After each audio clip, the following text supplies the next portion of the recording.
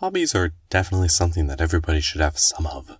This is, of course, because if you do not have hobbies, you are likely to go completely insane due to not ever having any fun in your life. And nobody wants that. Right? Right? Yeah. Good. Hobbies are really just good fun. We all need breaks from our schoolwork, normal adult person work, whatever work you gotta do.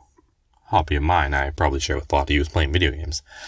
I don't say this to be rude, but you're inside watching a YouTube video, so I think it's pretty fair to say you spend your time doing other indoor activities.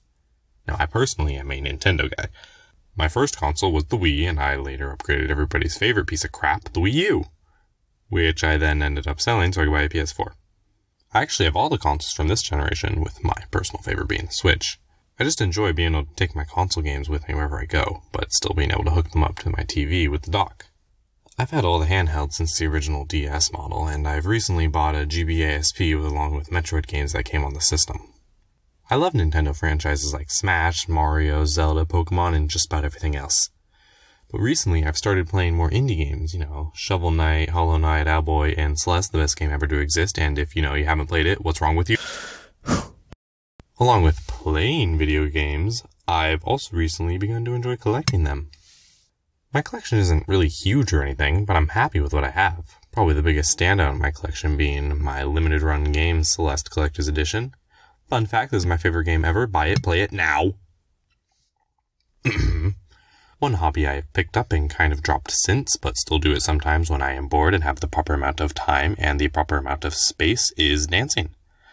I honestly love all dancing. I was that one kid in PE who was always having an absolute blast during our dancing unit, while everybody else gave me a funny look. I don't know why, but just moving my body to the rhythm of music with cool-looking moves has always just been super fun. My favorite types are probably break and swing. They've just always been the most enjoyable. Swing dancing not only gives me an excuse to listen to some of my favorite music, like Rockin' Robin or something along those lines, but I also love the intricate moves you get to pull off with your partner. Oh, that was gross. I like breakdancing partially just because of how freaking cool it looks, but I also do love the footwork aspect of it. When I was in, I think, 5th grade? Yeah, I was 5th or 6th grade, I think. I learned how to play guitar, just like every other white boy in existence. My first guitar was this crappy little baby-sized electric guitar, which is not very easy to play now, seeing as how I've grown a solid 2 feet at the least since buying it. Because of this, I had to start borrowing my oldest sister's acoustic guitar, which, at this point, is kinda mine. She says that it's still hers, and I'll obviously give it back if she wants it, but she's in college, and I really don't see her taking it anytime soon. So at least for now, it's mine. And there's my dad's guitar. This thing is actually pretty expensive. It is a classic Les Paul, which isn't the rarest guitar in the world, but I mean, it ain't common. Although I keep it in my room and I use it way more than my dad ever does, I know that it is very much more his guitar than it is mine.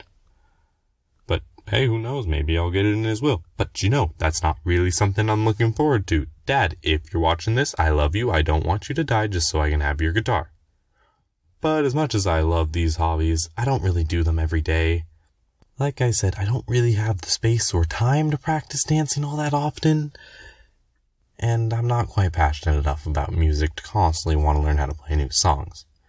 But the one hobby I doubt I'll really ever lose interest in is drawing an animation. Seeing as how I want to make a living out of it on YouTube and everything, I don't think I'm allowed to lose interest in it.